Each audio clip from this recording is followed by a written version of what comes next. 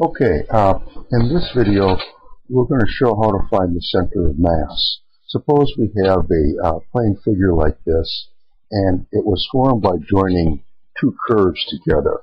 The equation for the top curve might be y equals f of x, and for the bottom curve, it might be y equals g of x. And the curve, or the area, the boundaries of the area, the leftmost x boundary is A, and the rightmost boundary on the x-axis is B.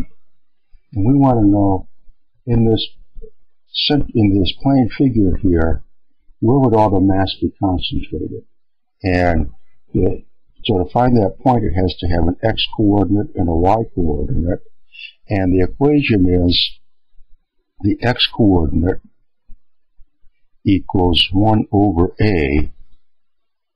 A is the area of our plane figure here. Incidentally, for these formulas to find the x value and the y value for the center of mass, this is assuming now that the density of our plane figure is the same throughout. So we're assuming uniform density.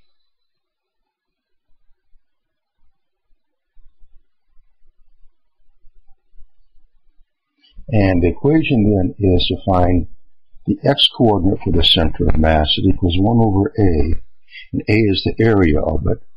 And it's 1 over A integrating from A to B of x times f of x minus g of x dx.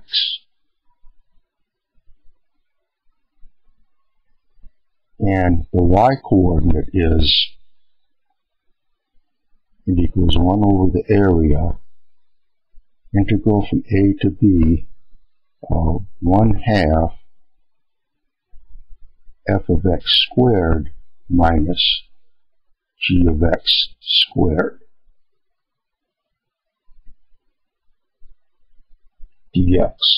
And of course, to get the area for the figure, remember what we're doing is that we're considering, well, suppose we had just a rectangle here, and the width of it was dx. That dx times the height of the rectangle would be the area for that infinitesimally thin rectangle. And we want to add up the area of all these rectangles, starting at x equals A, and all the way across, as we're making more and more of them, adding up all those areas from x equals A to x equals B. So the general formula of the area for our figure would be the integral from A to B. And to get this height here, it would be this height minus this height. So it would be f of x minus g of x.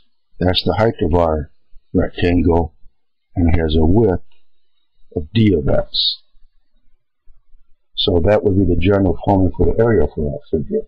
And this is the formula for the x-coordinate and how to find the y-coordinate that will give us the center of mass. So let's see if we can apply this to a specific problem. Let's see.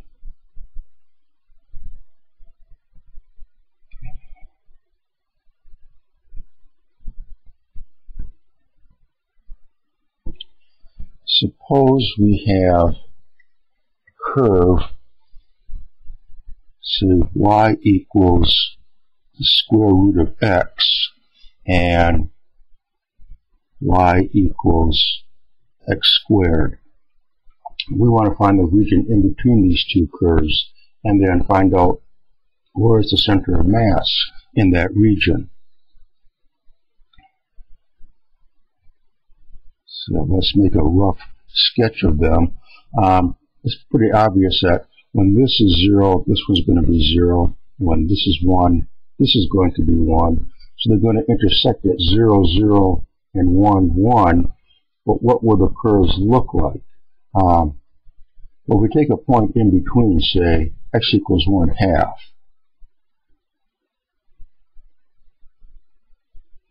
Then this would be 1/4. And here it would be 1 over the square root of 2. Well, obviously this y value here, 1/4, is less than this y value here, 1 over the square root of 2. And of course this is a parabola form, so it's going to look something like this. If this is x equals 1, for the parabola it goes something like this. And for the square root it goes something like this. So when at 1/2, for example, the x squared has a smaller value, the square root of x has the bigger value, so we know that the square root of x curve is the upper curve, and y equals x squared, that's the lower curve. And this is at x equals 1. So let's see. Let's first say what would be the area for it. The area will equal the integral from 0 to 1 of the height of the big curve, that's this, the square root of x, minus the height of the smaller curve, that's that one, minus x squared dx. So let's see, this is going to be this is x to the 1/2 now, so when we integrate it's going to be x to the 3/2 divided by 3/2. X goes from 0 to 1, and we have minus, that'll be 1/3, x to the 1/3, x goes from 0 to 1.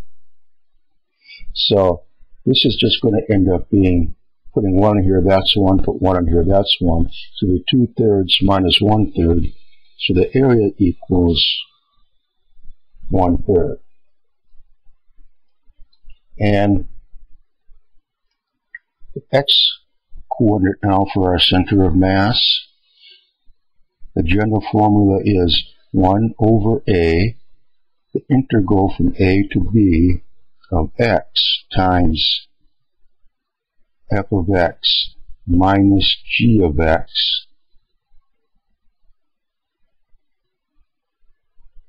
dx. So here for us an x, the x coordinate, that will equal 1 over a, or 1 over 1/3, so that will be 3. And here our x values will go from 0 to 1. And we have x times the square root of x, or x to the 1/2, minus x squared dx. So let's see, this will be x to the 3/2. So when we integrate, we add 1, so it'll be x to the 5/2. So we have 3 times x to the 5/2 divided by 5/2. So we multiply by 2/5. And then we have minus, this will be 1/3 x cubed times, we're multiplying here. This is already x cubed. This is 1/4 x to the 4th times 3. So 3 over 4 x to the 4. Let's make sure x cubed will be add 1 x to the 4th divided by 4 times 3. Okay. X goes from 0 to 1.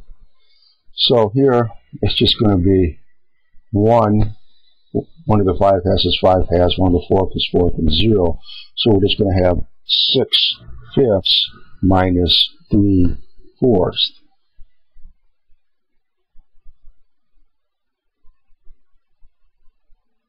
And let's see, this will be 24 minus 15 divided by 20. And 24 minus 15 is 9.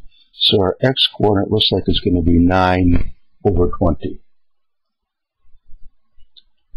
Okay, and now we need to find out for the y coordinate. Let's make some room for that. The x bar is 9 over 20.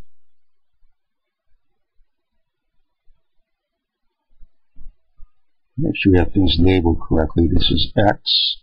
This is our y-axis.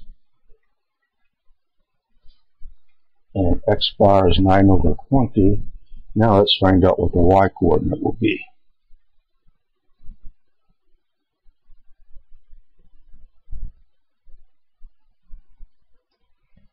Okay, and first of all, the general formula,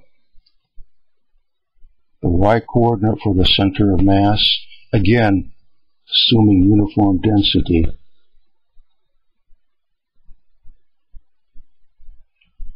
And the y coordinate, that's equal to 1 over the area. The area was 1/3. And is the integral from a to b of 1/2 the upper curve f of x squared minus the lower curve g of x squared dx. So now for our particular problem then, the y coordinate will equal 1 over a is 3, and we have 1/2 here, so we'll have 3/2 on the outside of the integral. And then here we're still integrating from 0 to 1.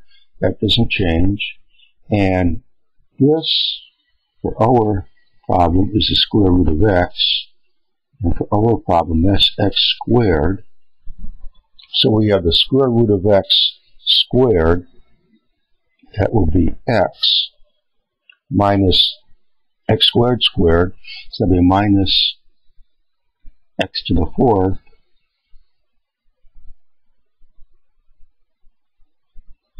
dx. So let's see, this will equal 3/2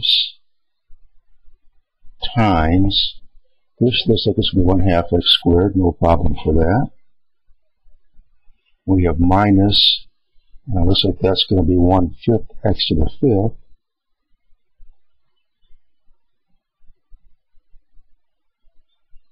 And x goes from 0 to 1. So here we have, this will equal 3/2 times, put 1 here, 1/2 minus 1/5. Oops, 1 over 5.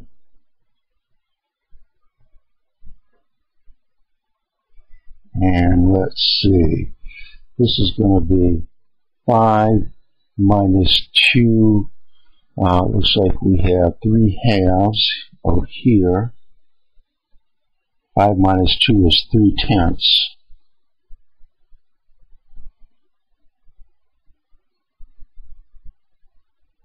So the y value for our center of mass, that also is equal to 9 over 20.